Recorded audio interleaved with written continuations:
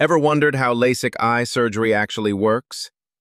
LASIK, or laser-assisted in situ keratomileusis, is a popular procedure to correct vision problems like nearsightedness, farsightedness, and astigmatism. It starts with numbing eye drops to keep you comfortable. Then, the surgeon uses a special tool or femtosecond laser to create a thin flap on the cornea, the clear front part of the eye. This flap is gently lifted, exposing the corneal tissue underneath. A computer-controlled excimer laser is then used to reshape the cornea with pinpoint accuracy, correcting how light enters your eye and focusing it properly onto the retina. Once reshaping is complete, the flap is carefully repositioned back in place. No stitches are needed. It naturally adheres and heals. The whole procedure takes about 10 to 15 minutes per eye, and most people notice clearer vision within 24 hours. It's fast, precise, and can dramatically reduce the need for glasses or contact lenses.